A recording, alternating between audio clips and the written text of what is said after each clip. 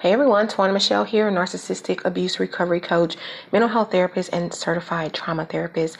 Today I want to talk to you guys about how you attract healthier partners once you heal and how you avoid these narcissistic, sociopathic, toxic, harmful individuals.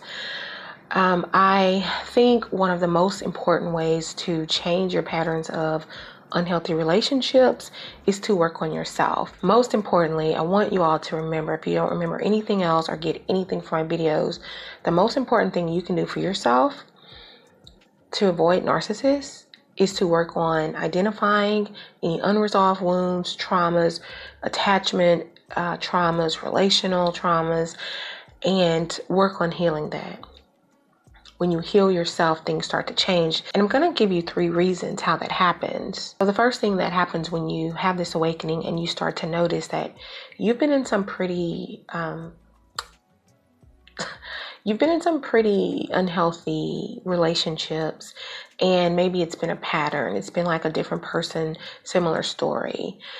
And then you have sort of a rock bottom moment, or what one might call the shattering, or just an experience with someone that is so devastatingly painful that it sort of wakes you up. It gets you out of the autopilot programming that you have been in for a long time.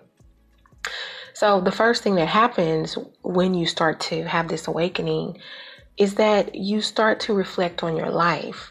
You go all the way back from the beginning. Where did I first learn about relationships? When have I first experienced painful relationships? Was it during my childhood? What were my relationships like with my parents? What was their relationship like with each other? What did I witness? What did I learn about relationships? Were my needs met in those early formative years? Did I feel secure? Did I feel safe? Did I notice mom and dad fighting with each other all the time? Was one of them really cruel to each other? Was one maybe addicted to something and wasn't in treatment? Was my home environment totally chaotic and unpredictable?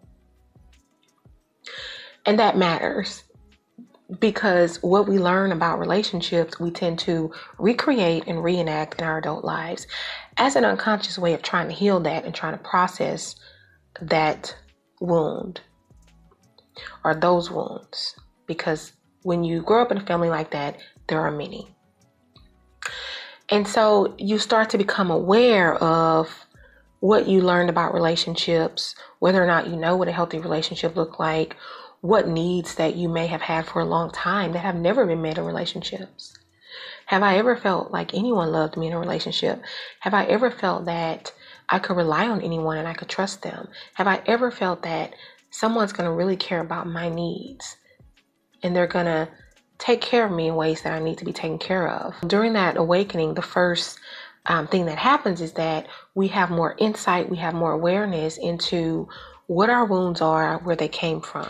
Now, I know there are some of you who say, and I'm not disagreeing with this, I just think it's rare, but there are some folks who say, I don't have any of those type of attachment wounds. I didn't come from a dysfunctional, unhealthy family. My needs were met as a child. I felt loved. I felt safe. I just happened to end up with someone who was a skillful master manipulator, and I fell for it. I didn't see it. That's possible, but that's rare. I've been a therapist for over 20 years. And I'm gonna be honest, I've never met a person like that. I've worked with women who have had a pattern of painful relationships. I've worked with people who have had interpersonal trauma in relationships. I've never met one individual where when we start really digging into the past, where everything was just great and all needs were met and they felt loved and safe and secure with themselves. I've never experienced that. I'm not saying it doesn't happen. I'm saying to you, as a therapist, I've never encountered it professionally. I've never encountered it in my personal life. Now, what I have encountered is that there is usually some initial denial, because many of us, if we have not done the work and going back to those wounds, we've blocked it. We've repressed it for our own emotional and psychological survival. So if you can get past that blockage, which I've had to do with some clients, and they were able to see and accept the truth about what life was really like for them and whether or not those needs were met in those relationships with parents or primary caregivers. Because when you go back and look at your patterns of relationships and what you learned about relationships, and you sort out what's functional and what's not, you start to pay attention to it. Second thing that happens when you start to heal in these relationships is that you start to develop a sense of self. Your self-concept, your self-worth starts to change. You start to notice that you start to change the way that you think about yourself, the way you think about your environment, the way you think about relationships in general. You, instead of saying, I'm not worthy of anything better, this is all that I can get, instead of saying, I just want someone to love me, and so I'm willing to accept whatever comes along with that. Instead of saying, I don't feel good about myself, and so when someone chooses me, then I'm just happy with that. So, or you may have thoughts like, well, this is what relationships are like. There's a lot of fighting in relationships. Or love is painful, love hurts. All of these faulty ways of thinking about relationships start to change, and you start to challenge those beliefs about relationships and also about yourself. And you start to work on building your self-confidence, building your self-esteem. You start to let go of the beliefs that you are inadequate, that you are less than, that you are not valuable, that you don't matter. And you start to recognize that these people were wrong about me, and just because I didn't get what I needed in my relationships, or I was harmed in my relationships, or I never saw a healthy relationship, that doesn't say anything about me. That says more about the people who are unable to give me what I need than it says about me. But of course, as children, we internalize it, and so we make it about us. But as you start doing that healing work, you start to discover nothing's wrong with me. Just because my family members, my parents, my primary caregivers probably had their own unresolved trauma, their own stuff that they needed to deal with. Whatever they were taught, they passed down. Whatever they were taught, they created in their own nuclear families. And then as a result, I didn't get what I needed. So, and it's not to justify or excuse the behavior. It's just to have an understanding of it. It's to have an awareness of it. And so you're able to separate that from who you are, and you're able to say, well, that doesn't mean that I didn't deserve the things I didn't get. It just means they weren't able to give it to me. So maybe I do deserve these things. Maybe I do deserve a partner to be loving and kind and nurturing toward me. Maybe I do deserve someone who is trustworthy and dependable. Maybe I do deserve someone who can actually see me and value me, and someone who is going to treat me in respectful ways and is not abusive. Maybe I do deserve that. So you start to see your own worth. And as a result, you end up attracting partners who can see your worth as well.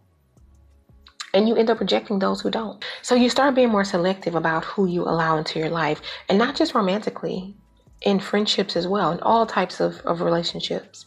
You become more selective, and then you're able to set boundaries.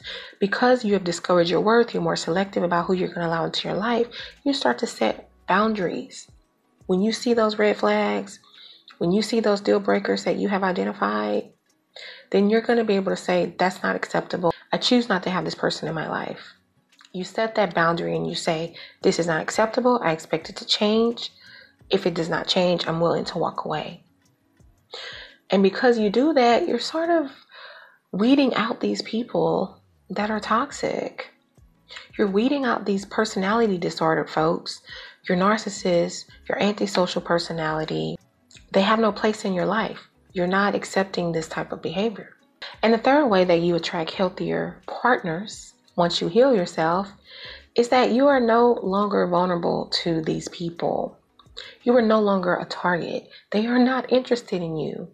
Now, I know, of course, some folks are going to say, well, some narcissists do like a challenge, and they do go after people they think are high functioning and are easier to manipulate. That is true, but that is an exception.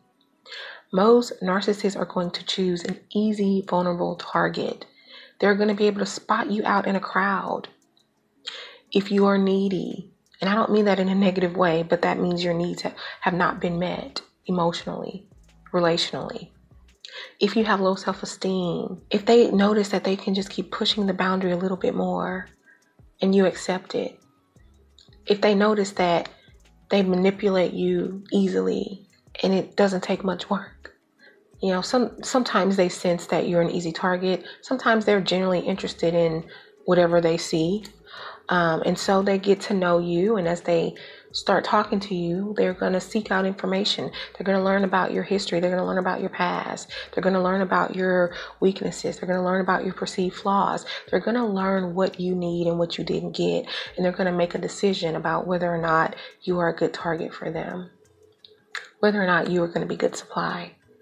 But when you are healthy and you know your worth and you're able to set boundaries and you know that you're able to select and choose who you want and you don't have to just settle for anything, and you know what your limitations and your weaknesses and your vulnerabilities are, and you are aware of your wounds that you're working on, and you are aware of patterns of behaviors and patterns of relationships that have not worked for you, you're not going to want them. And as a result, they're not going to want you. They're going to see that you are whole, that you are healthy, that you love yourself, that you are not taking their crap. And they're going to move on to the next person. So the answer to the question, obviously, do you attract healthier partners when you are healthy? Absolutely, you do. Number one, most important thing that you can do to improve your relationships is to work on improving yourself. So that's all I have. Thank you guys for watching. Leave a comment down below if you have any thoughts or questions about this, and subscribe to the channel if you have not already. Thank you so much for watching. Until next time, take care. Bye.